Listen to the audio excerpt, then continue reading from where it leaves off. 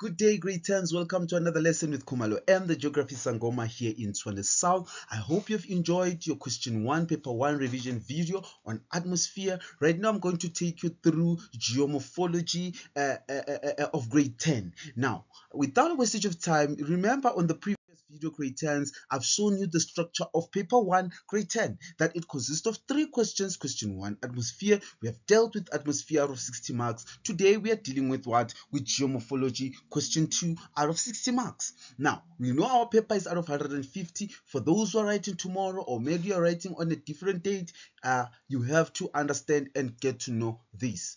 Questions to be covered in question 2 under geomorphology. Question 2 will be the structure of the earth. It will be the plate tectonics, folding and faulting, and earthquakes, also including the volcanoes, grade 10s. So those are the topics that you have done in term 2. So those are the questions those are the topics that will be on question number 2.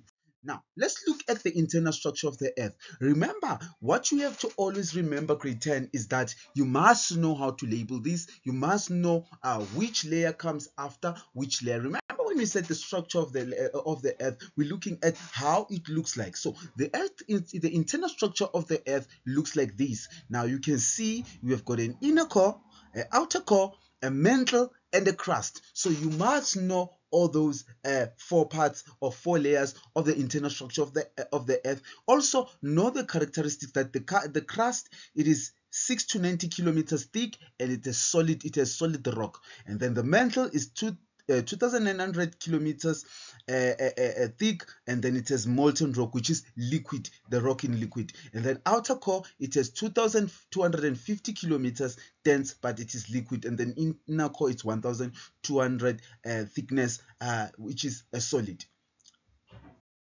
Then we get to understand now the crust can be divided into 2 types. So you were taught that the crust can be divided into 2 types, which we say it is the continental crust, known as the seal, and the oceanic crust, known as the seama. So this is the seal and the seama. So the seal and the seama, those are the 2 types of the Earth's crust. So the continental crust and the oceanic crust is the inner and thinner dense layer. So the continental crust, it lies under the continents only. It lies under oceans and continents crust. And then the main important thing that you must know, that it is mainly granite and mainly basalt, and the gabbro is the example of that. So that can be asked in your examination tomorrow, to say to define or to identify or to distinguish these things. Now, the classification of rocks. The rocks of the earth come in different sizes, colors, shapes. Rocks can be classified into 3 main rock types. Now, remember, once you have done your structure of the earth, knowing how the rocks they form, now we come to classification of rocks. Now, there are 3 types of rocks that I want you to know for tomorrow's exam. That will be the igneous rock, the sedimentary rock, the metamorphic rock. So those are the rocks that I want you to know. Now, the igneous rock, how is it formed? Magma rises through the crust, cools and crystallizes. And then sedimentary rocks, the sediments deposited by wind, water and ice, build up in layers. And then the metamorphic rock, igneous and sedimentary rocks changed by heat and pressure. So now, here are the examples of all these types of rocks. So the most important thing is to know the type of rock and how it is formed, and be able to identify it if it's given on a diagram. And then we move into intrusive igneous activity. Now, the word intrusive, it means in. So under the Earth's surface. So in what? So we are saying under the Earth's surface. So this is an activity that is taking place under the Earth's surface. So the igneous, the intrusive igneous activity occurs when a numerous mass of magma does not reach the surface and solidifies and hardens. The figure below shows how different intrusions form. So an intrusive igneous activity occurs when a numerous mass of magma does not reach the surface and it solidifies, which means it hardens. Now, there are 3 that I want you to take note of is the lancolith, the batholith, and the lompolith. They are very important for your examination grade 10s. Now, a lancolith, a mushroom-shaped intrusion, it pushes the overlying strata upwards, and then the batholith is the largest of all the intrusive forms. It is usually made of granite, and then the lompolith, it is the magma intrudes between sedimentary layers. The layer underneath cannot support the weight and sinks down. A saucer-shaped intrusion is formed. So now the lampolith, it is saucer-shaped, the loncolith is mushroom-shaped, and the batholith, it is the largest of them all. So you must know the type of intrusive igneous rocks, the intrusions that are found under the Earth's surface. Now, how do we bring this thing into map work? Application on topographic maps. The questions are based on the map. You can see, would you regard the slope at Pearl Rock as steep or gentle? Give reasons for your answer. What type of rock is Pearl Rock? A Pearl Rock is batholith, loncolith, or lompolith. Explain how Pearl Rock was formed. So you see, this is how now this question 3 is going to be integrated in question 1. This is how this question 3 can be integrated in question 1. Then another thing that you have learned grade 10s was the change in the position of the continents over time. That one we call it what? Continental drifting. Alfred Wegener was the first person to notice that the continents fit into each other like a jigsaw puzzles. Now, this was a theory that was found by Alfred Wegener. It talks about continental drifting. Now, what is continental drifting? Continental drift is the movement of continents over time. So as they are moving apart from each other, we call that continental drifting. And this theory was discovered by Alfred Wegener. Now, what makes us to believe this theory? We know that we will talk about the evidence of the movement of continents over time. So how are we sure that these continents have moved apart over time? We look at things like continents fit in perfectly like a puzzle, the glacier deposits match, and then rock formation match, the fossil remains match. So those are the 4 things that make that are an evidence that these continents were joined as one. So remember the theory of continental drifting. It tells us that this continent, it was a gigantic continent, and then it drifted apart. Now, what evidence do we have to say that yes, it was a same planet, a same continent? These are the 4 evidence that we talk about in geography grade 10. Then we look at the plate tectonics. You also learned about the tectonic plates grade 10. I always say that a tectonic plate is more like on top of a tectonic plate, it is water and the land. So just like having a bowl of milk and pap there. So if you have your milk and your pap, then the milk will represent water and your pap will be land. So what carries that plate of yours, you will take it as a tectonic plate. So a tectonic plate is always carrying what? On top of it, the ocean and the land. Now, what is a tectonic? What is a plate tectonics? The theory that explains the movement of continents is called the plate tectonics. How do plates move? The plates can move away from each other, which is divergent, and then the plates can move towards each other, which is convergent, and then the plates can pass each other other sideways, which is in terms of sliding past through another plate. Then the tectonic plate boundaries, you have to also know grade 10s, the tectonic plate boundaries, that we've got the conservative transform boundary, we've got that is sliding through, another one, the collision boundary, that is bending a bit, then a constructive, which is the divergent moving apart, the destructive or the subduction, that is it's more like it is being uplifted on the other one. So these are tectonic plate boundaries that you must know. The 4 of them you must understand and know based on grade 10 work. Now, we also remember that we taught you the concept of folding and faulting. In simple terms, grade 10, I will say that a fault is a crack, and folding, it's when the rock they bend. So now, folding, what is folding?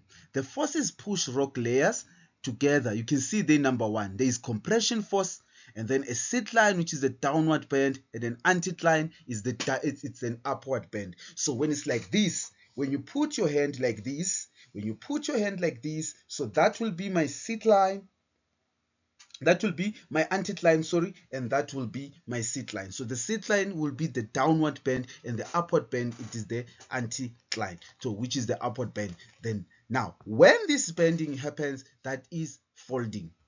Then faulting is a fracture or crack between two blocks of rocks. Faults allow the block to move relatively to each other. There are three types of faults. So faulting, grade 12, grade 10, it has to do with what? It has to do with cracks, a fracture. So I've explained that one. Then how many types of faults do we have? We've got a normal fault, a reverse fault, and a strike split fault.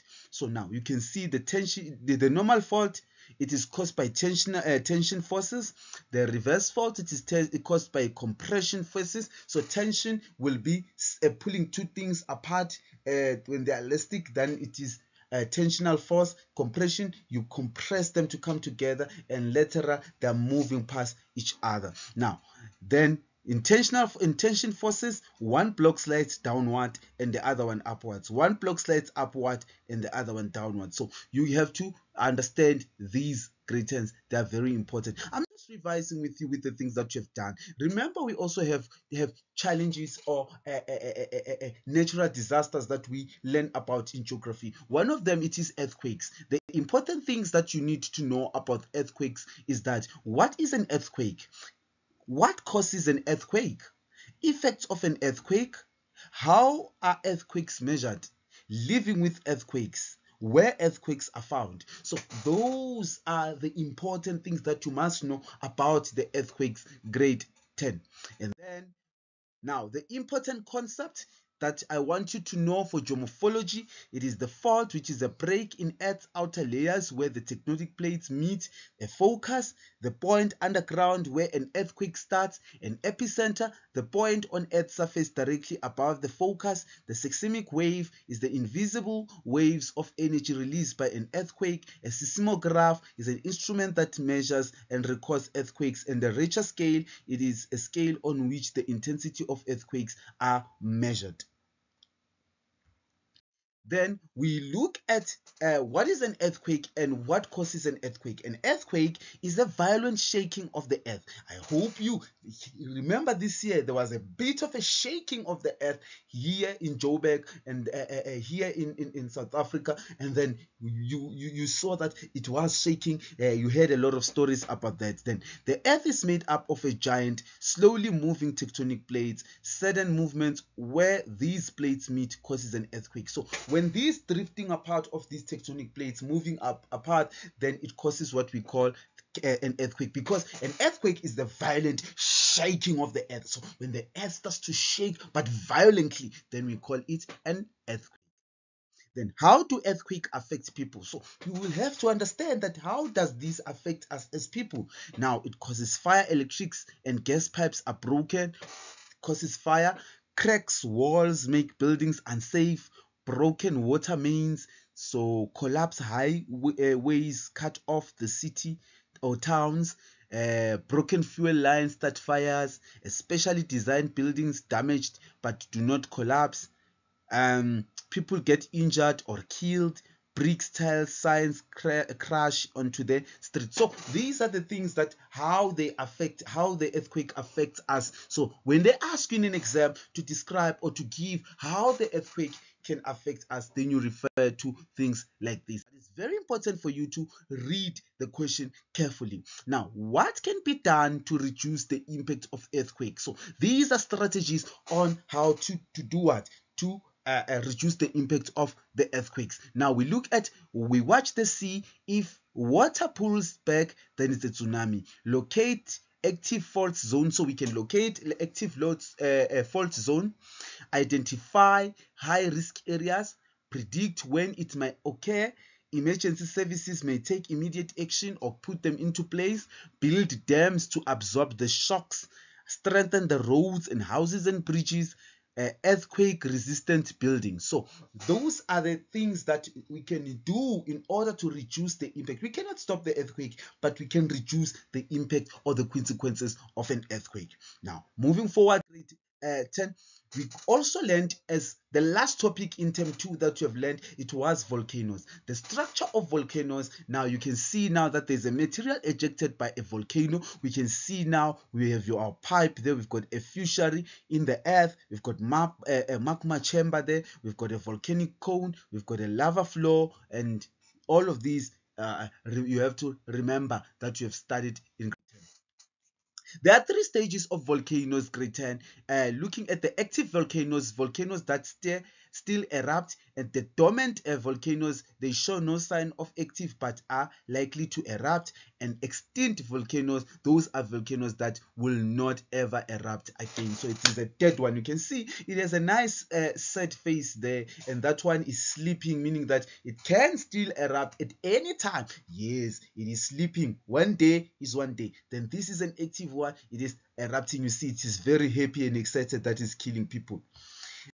Then the types of volcanoes, we've got a cinder cone, we've got a composite stratovolcano, and we've got a shield volcano. Now you have to understand all these types, please, and their characteristics. I'm not going to go deeper with them, but you have to understand and their characteristics. And then, how do volcanoes affect people? Volcanoes are tourist attraction, diamonds in volcanic pipes, river system changed, volcanic ash acts as a fertilizer, fertile soil.